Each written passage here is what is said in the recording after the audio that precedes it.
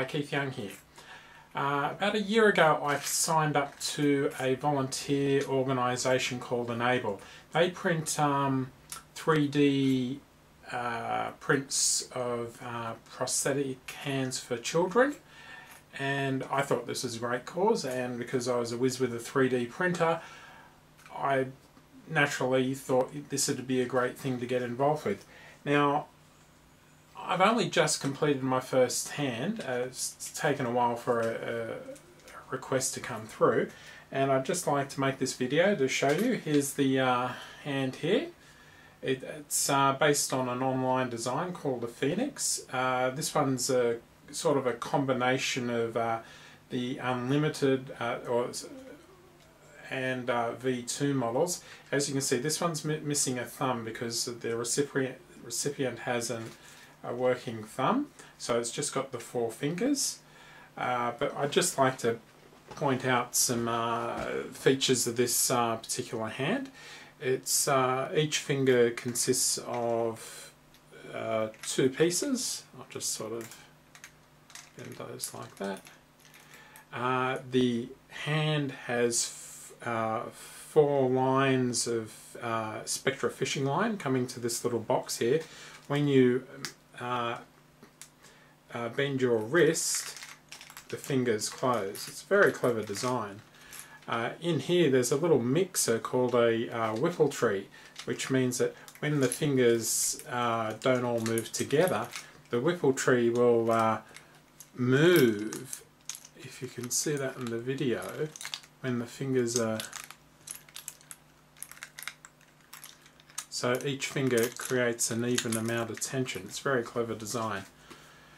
The gauntlet section here is what they call thermo-molded. I've got a video of me thermo-molding this particular piece. And what you do is you dunk the piece in hot water and then mould it over a form. This is the form here. And it makes for a stronger gauntlet, which is also lighter. So that's a very clever innovation there.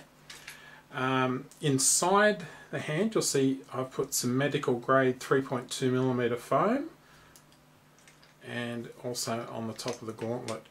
I had these straps at home and I've just used them. I've got some softer straps on the way that are hopefully elastic.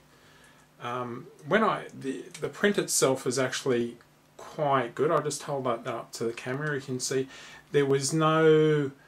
the tuning of the print itself was actually quite high. I have had little or no artifacts to actually cut off or file or what have you. The finish was very good. I used a gold Hobby King PLA, which I had well and truly dialed in, so the printer printed that. The printer I use is a very highly modified Black Widow, which has a very large bed on it. It's 400 by 250mm wide. Oh, and actually has a 290mm build height as well, so it's one of the larger printers on the market. I'll just show you the action here. You can see the fingers move quite well. They have little rubber bands in the joints. They're rubber bands. They're dental rubber, actually. We initially put some loom bands in it, but they didn't work very well. But because the dental ones are a much higher grade, they all create the same amount of tension, which means that the fingers all move together. If I just put that finger there, you'll see that the other fingers move there, and that the whipple tree again moves in the box here. Just try and get all that in the camera. Anyway, I'm very happy with the finish of the hand. It's worked out quite well.